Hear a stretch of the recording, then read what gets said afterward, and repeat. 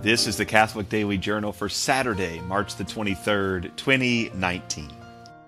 It's the feast day of Saint Toribio Alfonso de Mogrovejo, who was the Archbishop of Lima in Peru from 1579 until he died today in 1606.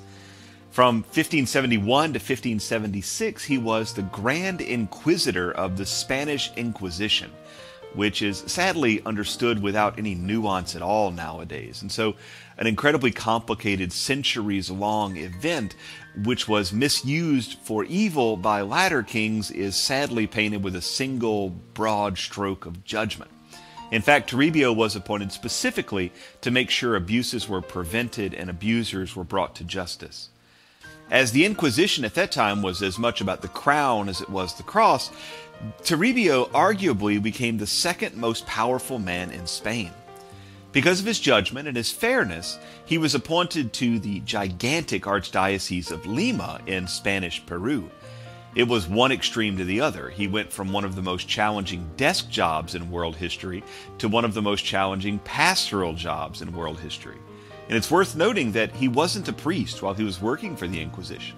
He was ordained 2 years later, after leaving his post as Grand Inquisitor, and named Archbishop of Lima only 2 years after his ordination.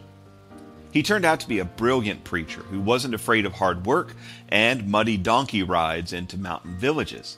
He personally instructed, and he may have even baptized, St. Martin de Porres and St. Rose of Lima. He was given a vision of the exact moment of his death, which he reported to an assistant, and it turned out that vision was accurate. He died in Sanya on Holy Thursday, 3:30 in the afternoon. His last words were the words of Jesus from the cross, "Lord, into thy hands I commend my spirit." 100 years later, 1,000 miles north in 1775, Patrick Henry of Virginia was speaking at St. John's Episcopal Church in Richmond, Virginia. He was debating the language of a request for royal recognition of a local militia.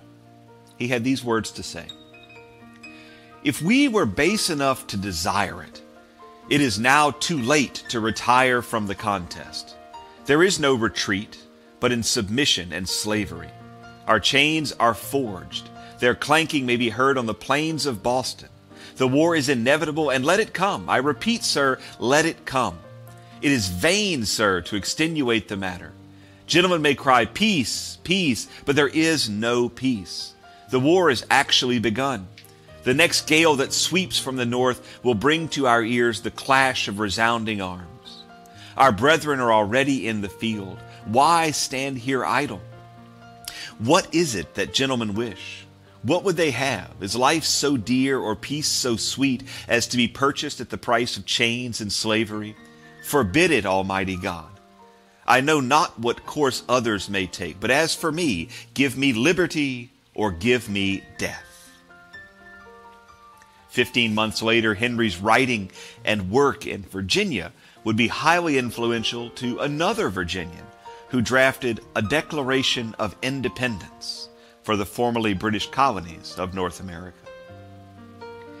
And today in 1933, on the other side of the pond, another war was looming. It was today in Berlin at the Kroll Opera House that the Reichstag of the Weimar Republic passed an enabling act, unofficially titled "A Law to Remedy the Distress of People and Reich." The text of the enabling act appointed Herr Adolf Hitler to the newly established position of dictator of Germany. Hitler would go on to terrorize his own people and most of the world for the next 12 years. He'd be remembered as one of the most vile men in history. He'd be responsible for the death of millions of Jews, Romani, Catholic priests, and political dissidents. Adolf Hitler will go down as one of the worst men in world history, and he was given the reins of power in Germany today. The Catholic Daily Journal is supported by listeners like you. For more information, visit CatholicUnderground.com. Until next time, be on the lookout for the Lord at work in your life.